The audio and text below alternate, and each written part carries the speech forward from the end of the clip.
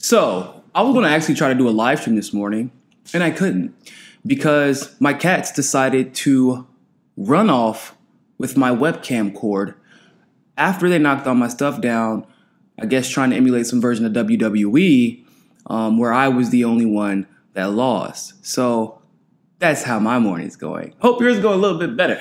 But so Tim Canova made a pretty huge announcement the other day, and I think it largely went undiscussed because there was no press there to cover it except for myself. And so I figured, I got to do my due diligence and talk about this because, well, the people should know that there are people out there willing to fight and combat election fraud actively who will not simply bend over to the will of the establishment. So Tim Canova has announced that if nothing continues to be done about Brenda Snipes destroying the ballots, after being found guilty of destroying the ballots, by the way, being found guilty of violating both state and federal election laws, then he is going to pursue a citizen's arrest. Yeah, he's going to do that. And I told him at that meeting, I said, oh, please call me before you do that.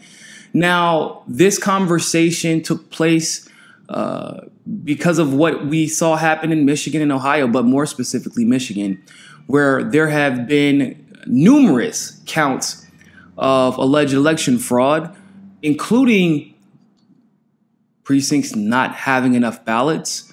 One campaign had one of their staffers go in, pretend to be an election inspector, and also started counting ballots.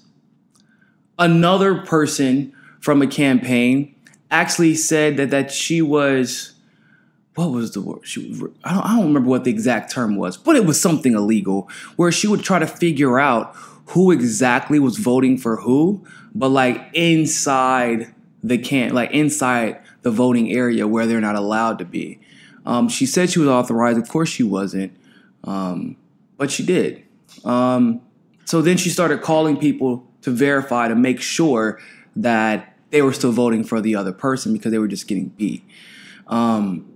So Tim Canova offered some advice from his experience. He said that the worst mistake that he feel like he's ever made as a politician is not auditing that election the moment that he felt that there was something wrong. Which is why going forward, Tim Canova has announced that if he is elected to office, that he is going to introduce legislation making every single election in this country have a mandatory ballot, which I don't think anybody would disagree with. Right now, it feels like our democracy, it's already been empirically proven that we are effectively an oligarchy. And I don't think there's many people surprised by that. But our democracy hasn't been in our hands for quite some time. And it really begs the question exactly how long we've been an oligarchy. Some would argue it's been since the late 1800s during the Gilded Ages. And, we might have had like a little break in between that, but pretty much money has ruled this country for quite some time. And so to see Tim Canova step up like this in such a major way is really awe-inspiring if you're a candidate. Now, the problem that other candidates are having, like Shauna McNally, for example, just to recount her race is $9,000. It makes no sense. Why should we have to pay to do a recount if she never conceded? Think about that. The fact of the matter is we shouldn't be doing recounts. We should have to pay for that. The candidate should not have to pay for that. We should at least one, I believe there should be at least 2 recounts done.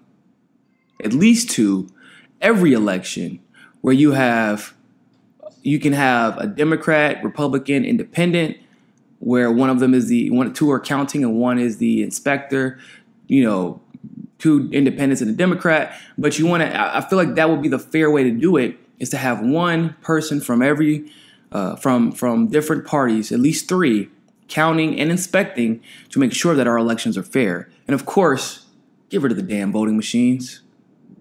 But once again, Tim Canova is setting another huge precedent for progressives. First, running against Debbie Wasserman-Schultz, then taking his victory that he should have had, taking it to court, winning, then having the ballots destroyed right in front of his eyes, getting an election inspector found guilty of committing felony election tampering,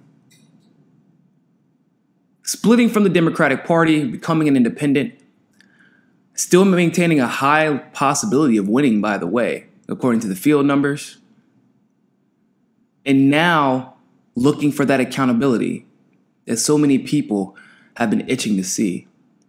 So once again, from me to you, Tim, thank you very much once again for your bravery.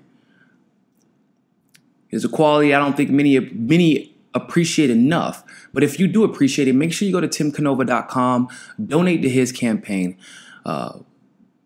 Let's make sure that he gets through this race, because Debbie Wasserman-Schultz needs to go.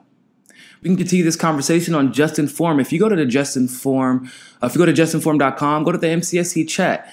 You can actually go to the contributor page, and we do have a chat inside the contributor page to talk about all the different videos and live stream we do here on JustNForm and on Twitter. So I'll be looking for you there.